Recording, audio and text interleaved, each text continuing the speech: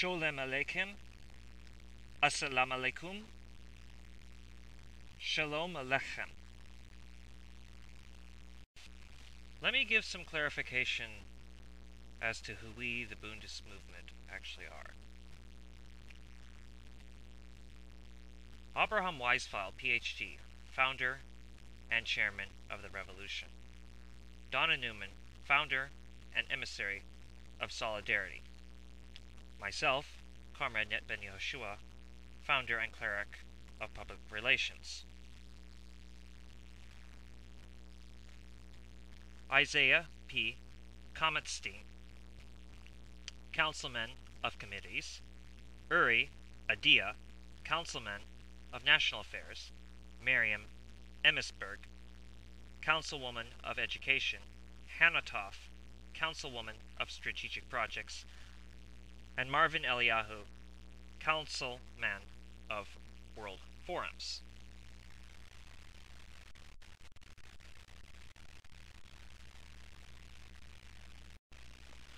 I have noticed repeatedly that there is some sort of confusion going on among people. Originally, I just saw this confusion out here in Arizona, and now it's even being spread on fictional internet use. And now, mind you, this was always fiction. It was fiction out here in the little comic strips that they were making, and now it's spread to the internet, and somehow people have mistaken this for reality. The notion that they make up is that the Bundist movement and that Bundism in general is about creating some sort of homeland in Eastern Europe where we all speak Yiddish. The Jewish people have much different aspirations than that. All right, so that's a different tendency. That's a different tendency known as territorialism. The Bundist movement has the objective for national cultural autonomy. Yes, our goal for ourselves is national cultural autonomy. We don't necessarily want to get rid of the sovereignty of other countries, and yet we do want to get rid of statehood.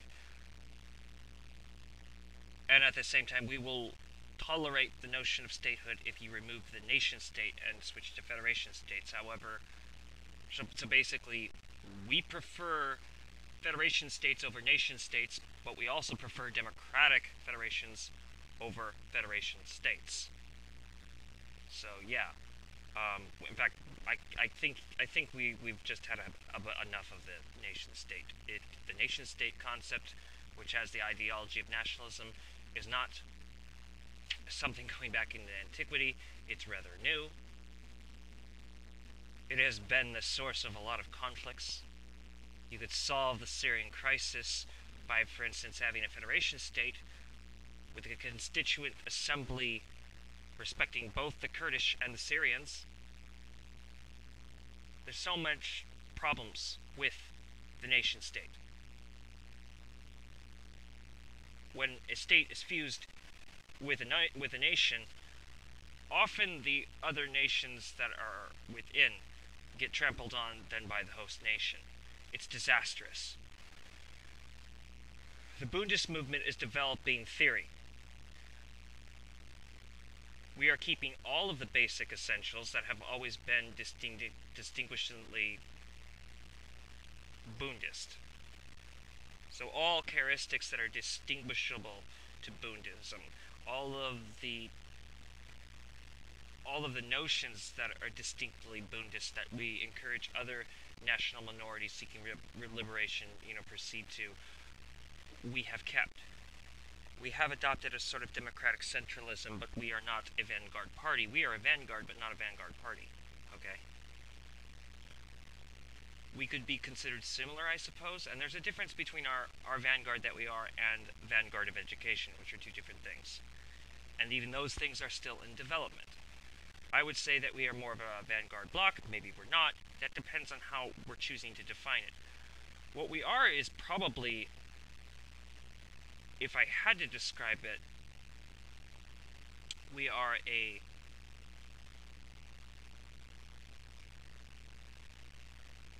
we're basically a vanguard organization of theory.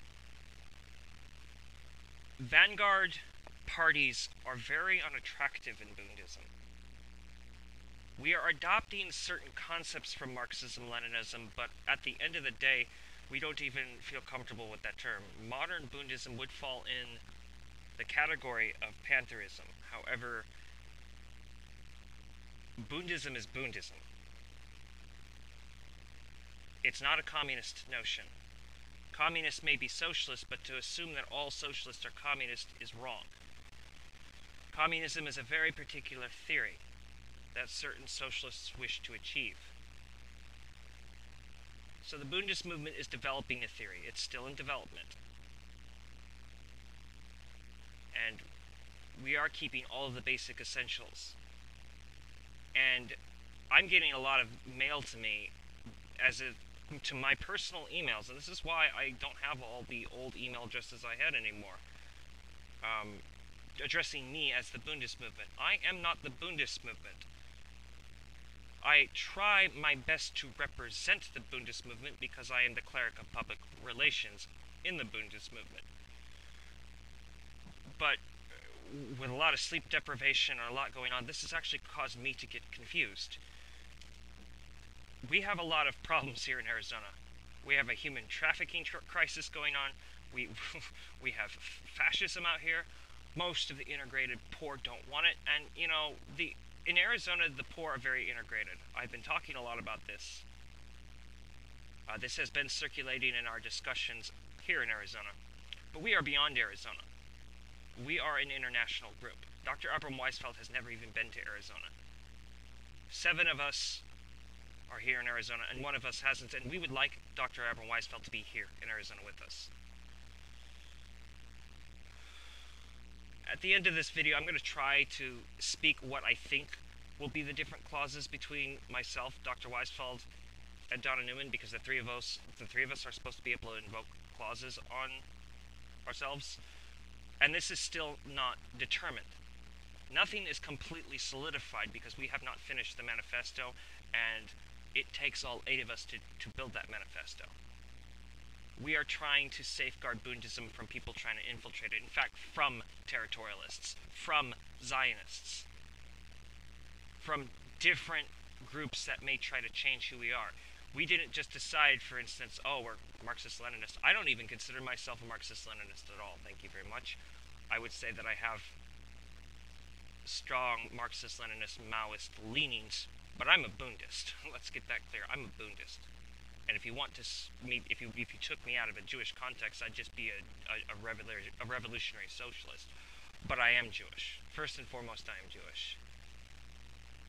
And Buddhism cares about Jewishness. Buddhism cares about Judaism. Buddhism cares about liberation of the Jewish people, as we are a marginalized group with no representation in the United States when it comes to media forums.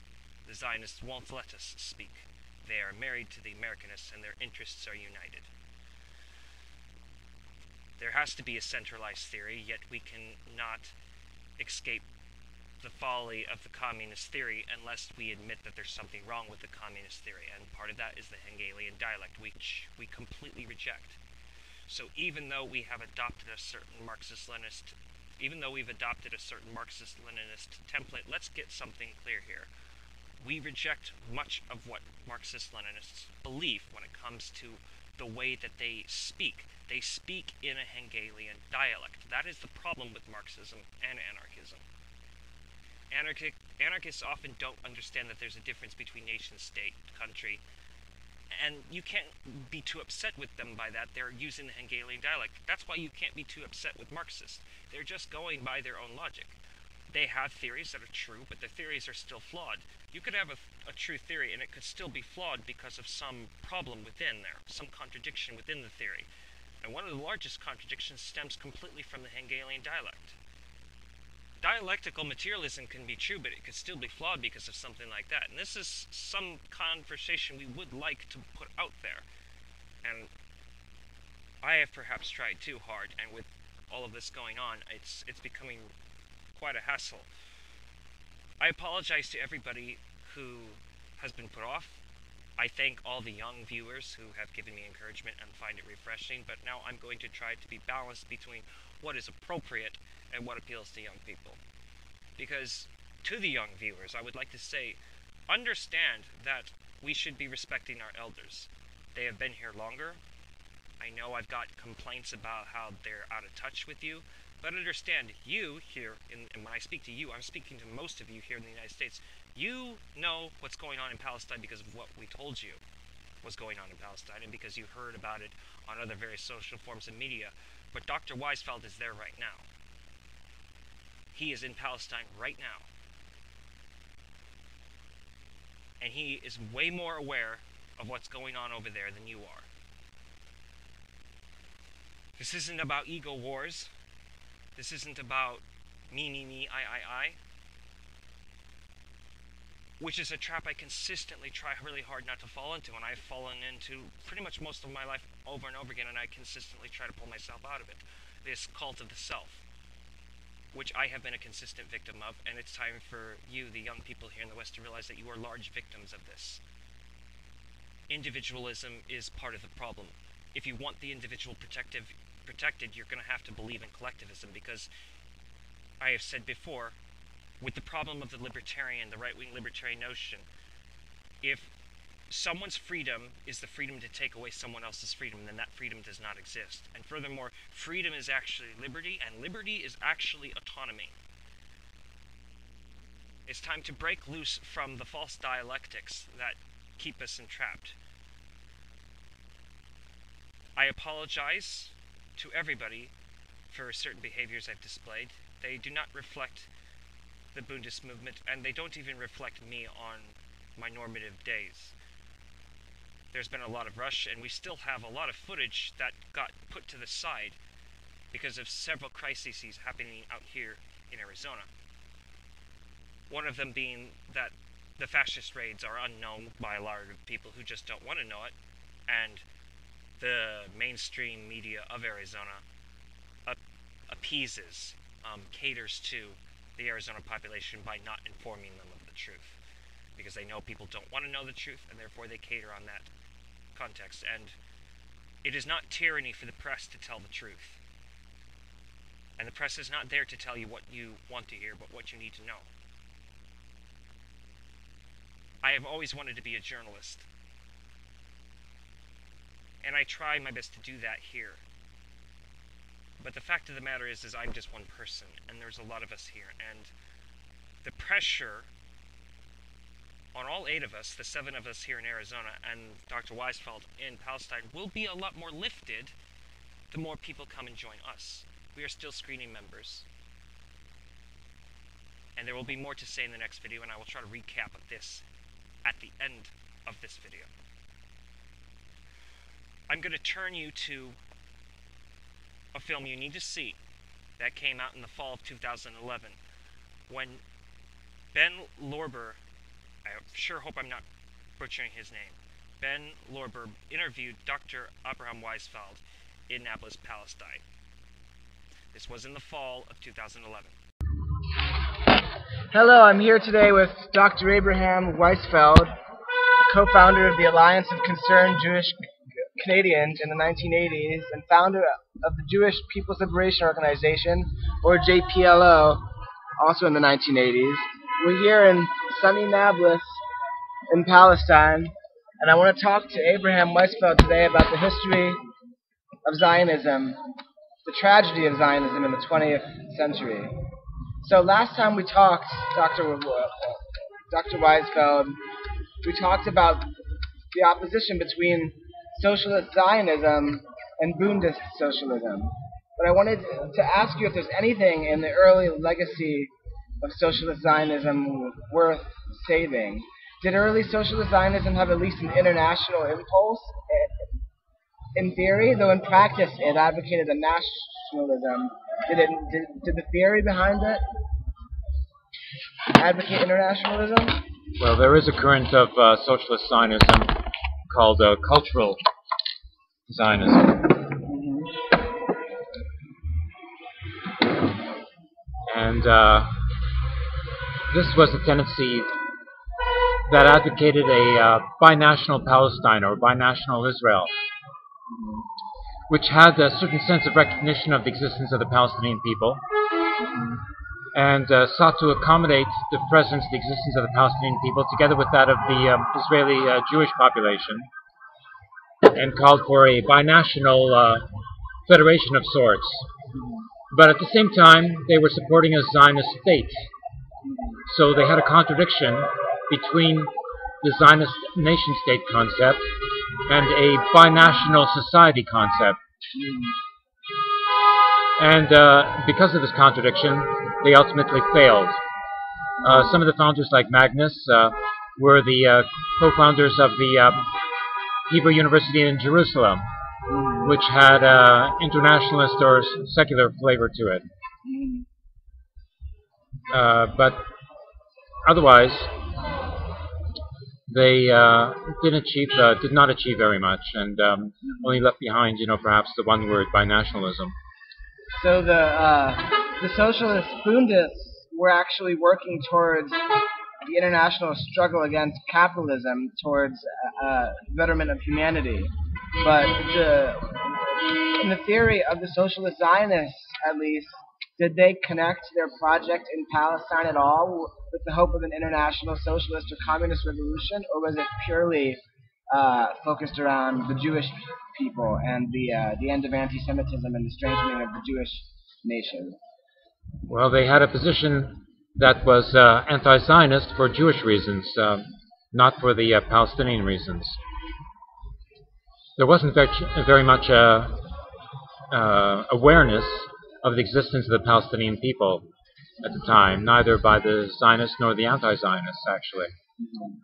And the Jewish Bund, which was the Jewish workers' socialist movement, that was a faction within the Russian Social Democratic Party, comprised 35,000 members in 1903, and they were struggling for the rights of the Jewish workers, who were a lower class to the working class in Poland and Russia.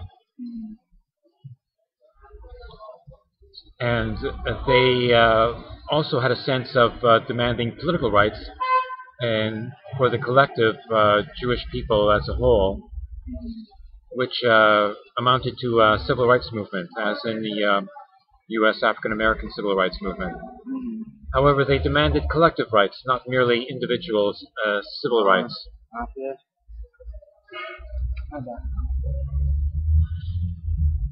And this sense of collective rights was encapsulated by the formulation national cultural autonomy, which was a concept developed by the Bund, not at its founding in 1897, when it was founded on the basis of civil rights and workers' rights, but later on in 1903, when they had to account for themselves in the Russian Social Democratic Party, where they were being accused of being separatists or segregationists. So in response, they said, no, we're not separatists or segregationists. We don't want to isolate the Jewish people from other peoples. We want to live together with other peoples in a sense of internationalism.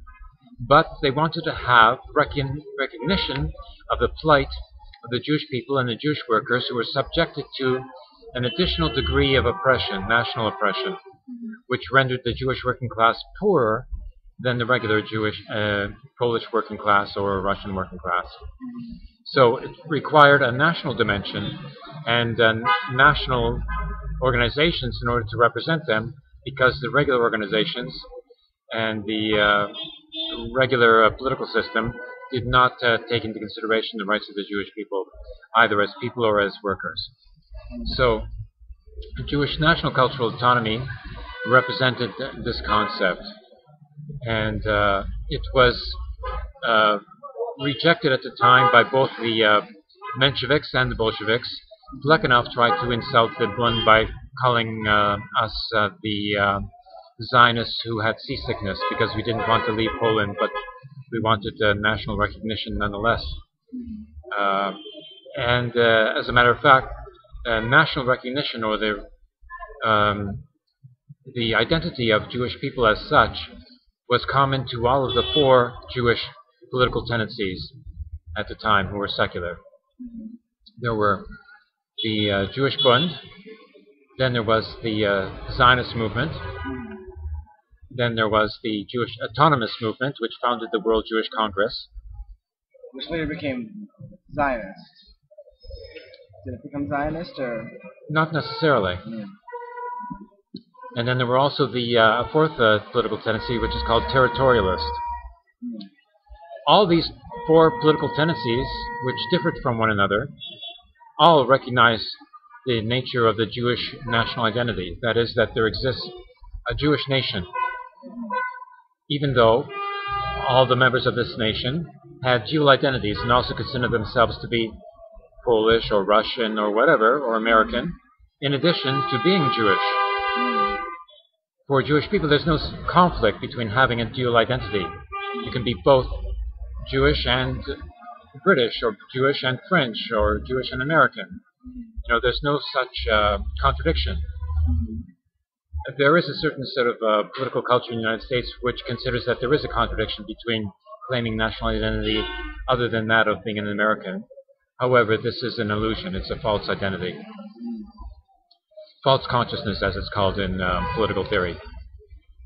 Now, the national cultural autonomy claimed by the Jewish Bund was picked up as a concept by none other than the Austrian political theorist Otto Bauer, who was Jewish Austrian, although he didn't consider himself to be Jewish, because he had more so the American conception that in order to claim equal citizen rights within a given nation state, you had to stake your claim to be a member of that nation and only of that nation.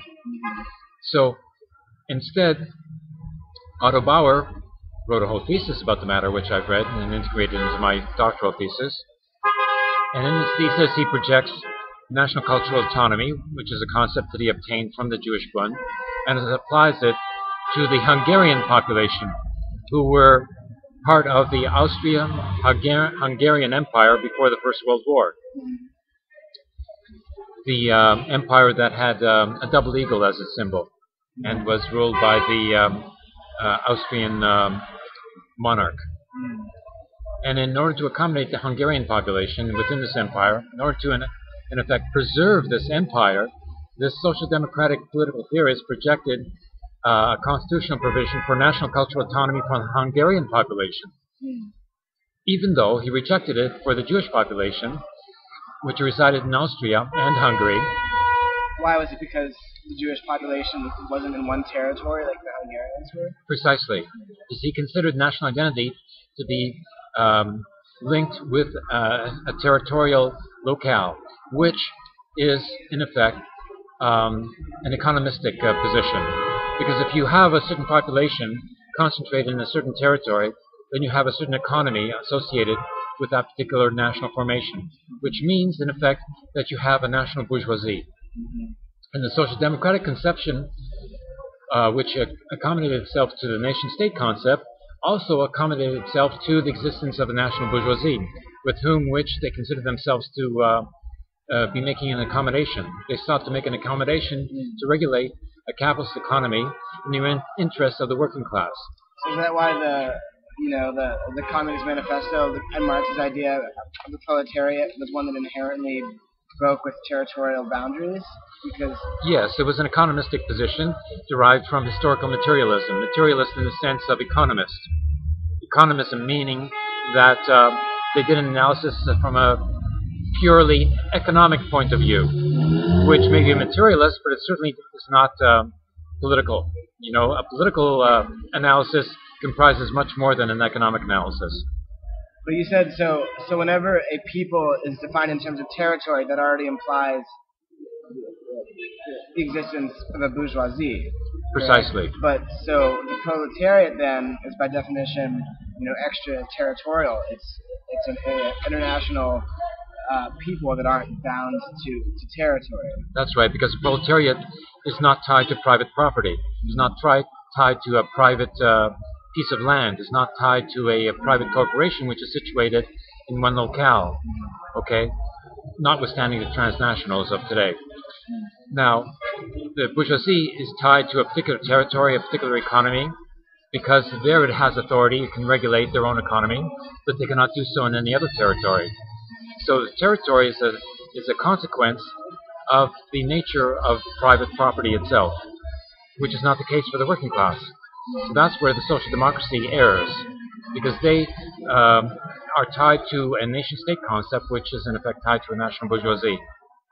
So is that why Zionism was a bourgeoisie theory also? Because, like, above all, it sought for the Jews to have a territory, like a place, a nation state. Yes, this was made explicit by the Zionist theoretician in Russia called Ber Berkhov, who considered that the Jewish people were abnormal because they had an inverted pyramid, so to speak, in which the working class was predominant in the population, and then there was a rather emaciated, national bourgeoisie amongst the Jewish people, predominantly located in the financial sector in a very limited number, with no particular territorial affiliation, no nation state with whom that they were subordinate to, nor responsible for, and therefore Ber Berkhov said that the only way in order to regulate the nature of the Jewish people was to put them into a context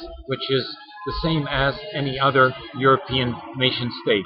That is, that there had to be created a nation state for the Jewish people that would create a national bourgeoisie which could then be overthrown by the Jewish working class to make a socialist, country, which was completely contrary, to the initial intention, if that's what the intention was in the first place.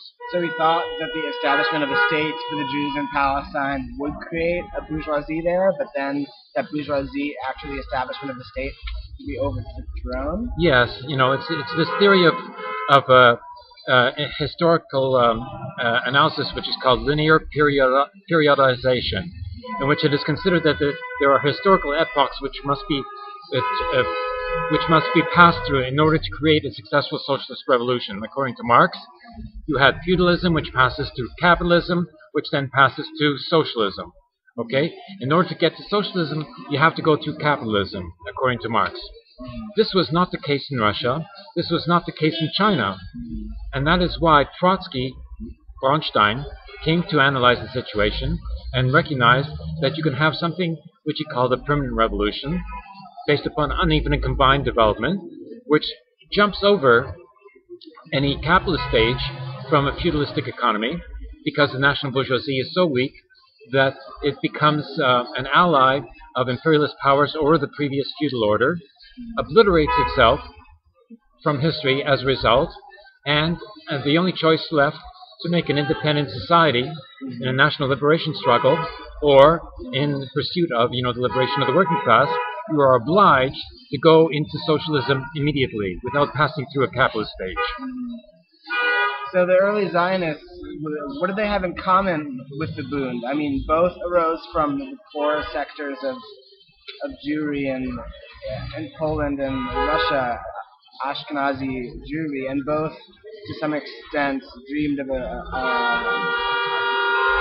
better world, at least for the Jews, if not for all humanity.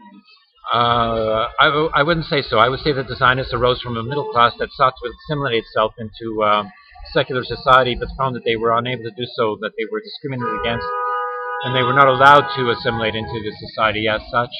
And so they sought to create a society within which they could have equal rights, and that was a society with a Jewish nation state. So they sought to recreate the Christian nation states of Europe in their own name, and in pursuit of their own liberation. But that was merely the liberation of the middle class elements, the professional elements, the national bourgeoisie, which supported such a project, which dragged along a certain segment of the Jewish working class because they promised them heaven on earth. Oh, so it was really... So whereas the Bund actually genuinely arose from the Jewish working class, Zionism actually arose from the bourgeoisie. From the middle class, first of all. Then they got the attention of the Jewish bourgeoisie. Because the initial affiliation, initial sort of, pursuit, of any national bourgeoisie, of course, is wealth and not,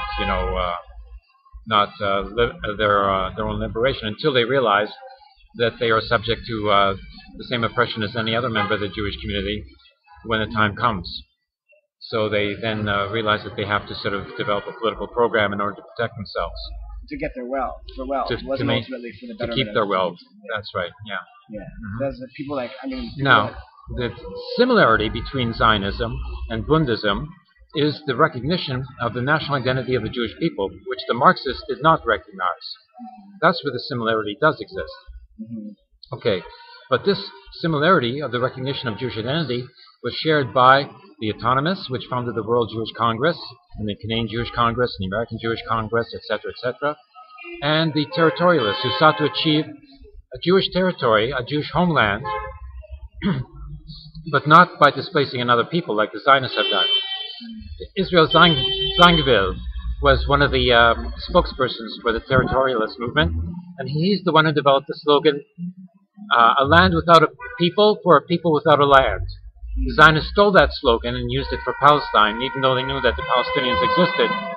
But the Palestinians didn't have independence. They didn't have their own nation state. So by that definition, they consider that the Palestinians did not exist as a people. Mm. Oh, because they didn't... Yeah, because they were stuck with the nation-state concept of the people. Because they didn't have their independence, yeah, so they weren't considered to be a people. Yeah, yeah. So who were the autonomous and what were the territorial? What was their? So they were alongside the Zionists in wanting some kind of territorial autonomy for the Jewish people at that time. No, they weren't really alongside the Zionists. They were aside the Zionists and the other political tendencies. But they never got very far. There were various sort of initiatives. There was one even territorialist who wanted to found a Jewish territory in North America. Near Detroit. Oh, really? Yeah. Wow. He wanted to call it Arafat or something like that. Arafat? Yeah, like Mount Arafat, where Noah landed. Yeah. But there was a Jewish territory established, in the, in the Soviet Union, a Jewish Autonomous Republic of Azerbaijan. Oh, yeah? Yeah. When? That was established in 1926. And it still exists today? Yeah, it still exists today, but it's not doesn't have a republic status anymore because it declined in importance. So it's in a Jewish autonomous region now, which has a national language of Yiddish, located near the Chinese border. Oh, really? Yeah. So is it heavily populated? What is it? No, it has one city. It has a newspaper in Yiddish. But when the high-speed train from China goes north to Siberia, it'll have a link to the world, which will provide it with easy access, so that may rejuvenate it as a site. Oh, wow. So what were the who was the autonomous group? What were they? They sought to achieve a certain degree of political autonomy for the Jewish people, so they could have a Jewish voice within the countries in the diaspora that they were living in. So they formed the World Jewish Congress, the national Jewish congresses of each country, which lobbied. It was like a lobbying organization on behalf of the Jewish community, lobbying for civil rights. But they didn't have a sense they didn't have a program that extended, to national cultural autonomy like the Bund did. So who developed the concept of national cultural autonomy? Oh, there were various Jewish theorists, in the Bundist movement. But it's difficult to say. I think it was developed, in order to present a program for adoption at the 1903 Social Democratic Congress of the Russian Party. But because the Bund was expelled as the first order of business, they never got to present it, for adoption, because they wanted to present a concept of a federation, a federated society, with recognition for the Jewish people as well as other nationalities. But both the Mensheviks and the Bolsheviks, had a nation-state concept, and either bourgeois or proletarian, which had a very centralized conception of what the revolutionary regime was going to be. And in effect, that's what they did. The Bolsheviks instituted, a Bolshevik dictatorship of the proletariat, which eventually destroyed the internal opposition in the Communist Party, and then destroyed the external opposition amongst the anarchists, and with centralized state apparatus as such, in contradiction with the nature of civil society, they eventually destroyed the whole project and it dissolved, and then 1989. It's getting a bit cold now. This is winter time in Palestine. During the day it's like summer, and then as soon as the sun goes down behind the mountain over there, we get very cold. Well, should we go inside? Yes, let's take a break.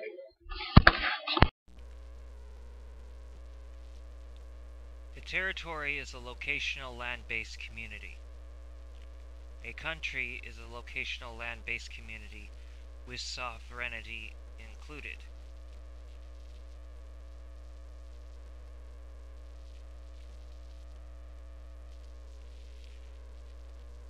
In the context of a territory, those who are part of that society are members of that territory.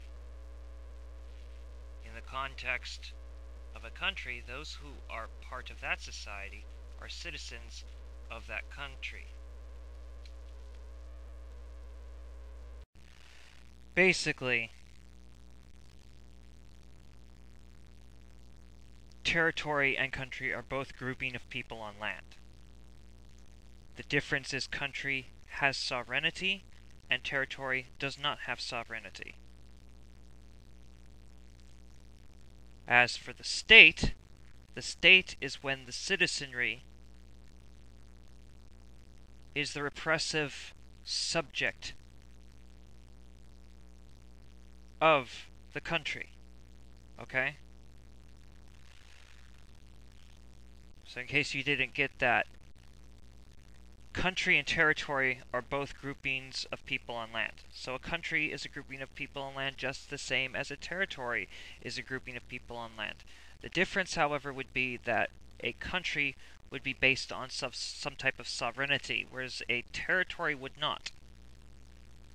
The state would be when there is the repressive mechanics within that country to keep the people repressed in a sort of dictation.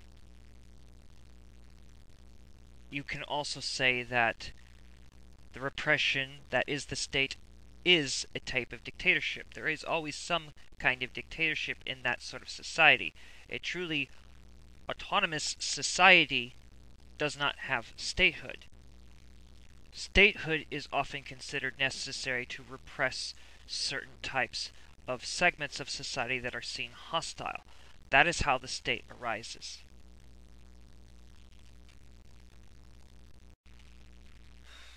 So, next we have to clarify what is nationality, what is nation. Nation is cultural gathering of peoplehood. A nation could be based on culture and religion, such as the Jewish nation, or, it could be based on culture and ethnicity, such as the Romani nation. Now, both the Jewish nation and the Romani nation would constitute as people nations, and both would also constitute as diaspora nations. There is more than one religious culture that constitutes a nation, and there is more than one ethnic culture that constitutes a nation.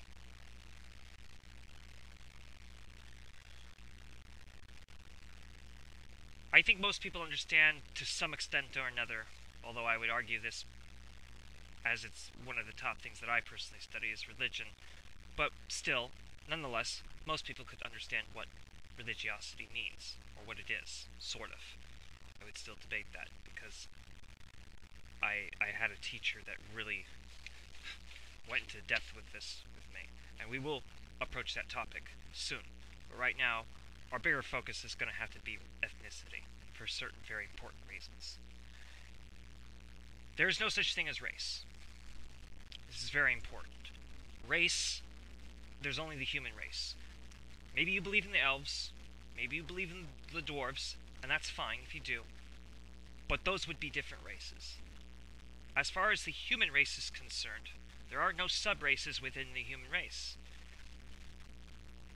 Eugenics may try to argue differently, but eugenics has no basis in either science or mysticism. It's completely fraudulent. And we outright reject it. If you are with eugenics, you are against the Jewish Bundist diaspora movement. And we will oppose you and you will lose. So ethnicity.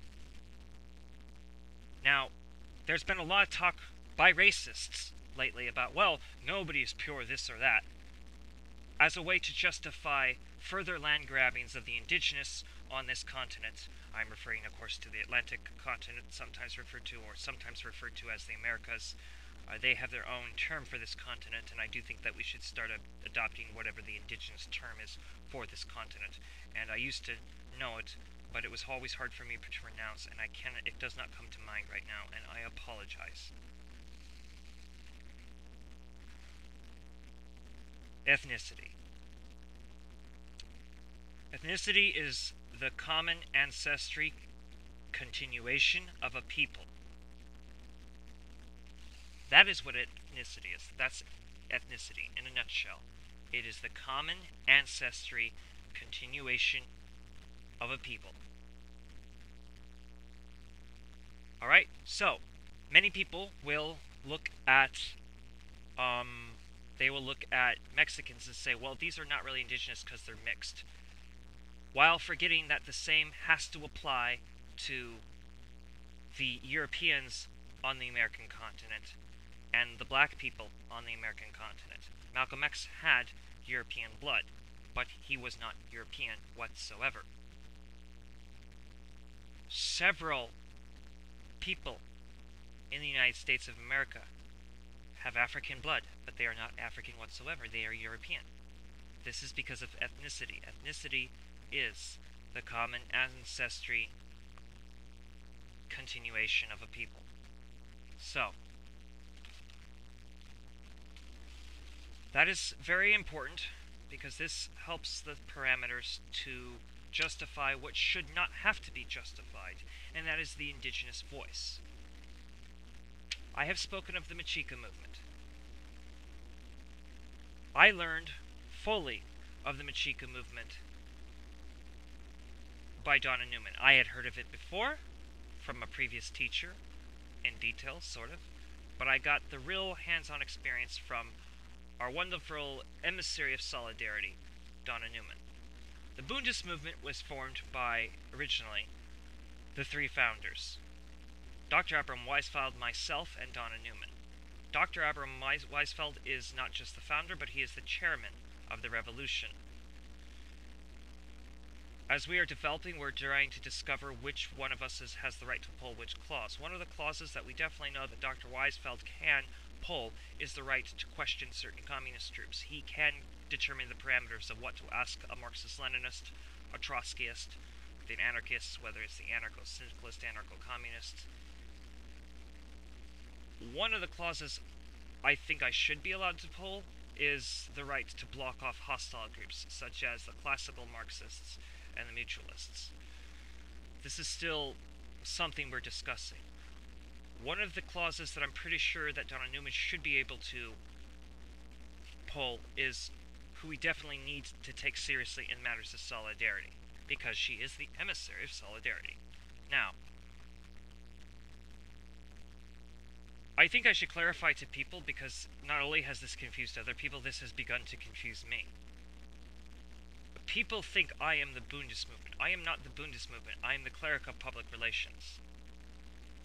And part of what people need to understand about what we are doing is we are trying to raise the consciousness level that people seem to so much lack, such as the subject of who are the Palestinians. Why do we keep saying that they are indigenous Israelites? Well, aside from the fact that that's just correct and that's factual, we need people to be conscious of the indigenous, that the indigenous have a right to the restoration of their sovereignty. And those of us non-hostile may be allowed to remain as permanent residents. And that may seem radical, but it's not like the natives have ever said, even with everything that they have gone through, they do not ask for the expulsion of Europeans. But as far as sovereignty is concerned, the United States of America is a toxic institution that should have never been created, and all of the sacred mountains have been taken away from the indigenous, and they should be restored to them, and the pipelines should stop being built.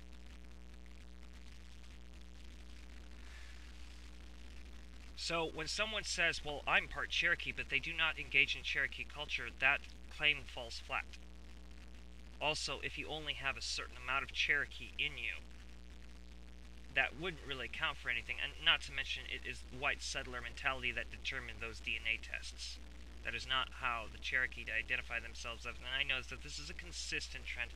Everybody's grandmother's Cherokee, apparently. That's very racist. That's a way because deep down, consciously, some part of us collectively understands we don't belong to this land that we are on. Now, Donna Newman has directed some literature that will be coming forth in the following videos. I'm now going to bring you to this next film, and as far as we can trace it, this video was released on January 16th, 2012. This is from one of the spokesmen of the Mexica movement. Pay attention to this, because this is going to define further parameters of further discussions that we need to start discussing, especially if we are going to take the notion of the liberation of Palestine seriously.